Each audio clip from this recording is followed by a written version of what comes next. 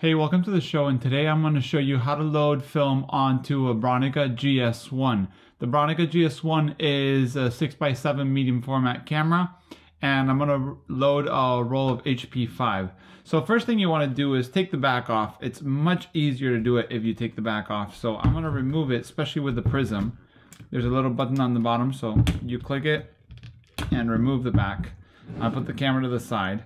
And this is the film back. This is the 6x7 for 120 film. It has its dark side, which won't come out when it's off the body to prevent fogging. It has these two little buttons which you have to press together. So when I press it together, it pops open.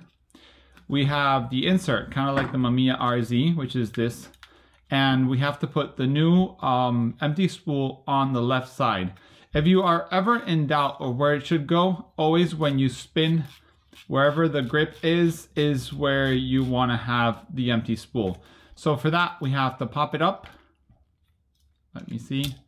These little spools will pop up on their own. So they can go up like that, as you can see.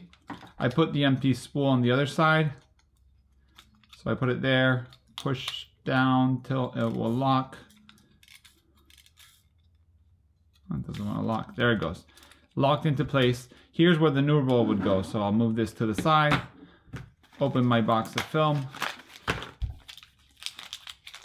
As always, remember, remove the little sticker that comes with the film completely, because if not, this would end up in your frame probably, or even worse, in some of your gears from the camera. So now what we want to see is the black paper, as the film is going to be exposed towards the lens. So we put the bottom in first. Now we can push the top all the way till it locks. You see, now it's flush. We grab the backing paper, we pull it out, go all around, and we go to the top here to the slit. We put this through the little slit. Oh, sorry. Put through the little slit. Oh, sorry again. Put this through the slit. We can start spinning it. Just grab some tension there. And now we have to turn it till the red arrow here aligns with the arrow on the film. So we start spinning. And there we go. That's there, it's ready. Now we put this back onto the film back.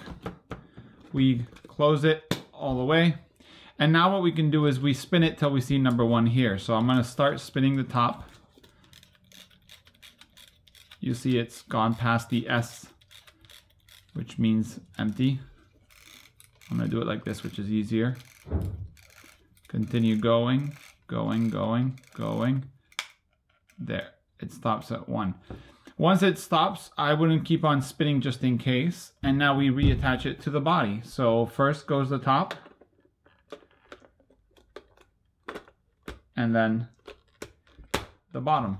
So yeah, now we're ready to shoot our medium format film. Do remember, on the back of the GS1, you have an ISO, so you can change that by pushing this little button. That would be exposure compensation, or pushing the bottom one, and then you can spin the wheel. So if you push the middle down, you can change the ISO to whatever you want, as it has a meter with this prism. Well, thanks for watching. See you in the next video.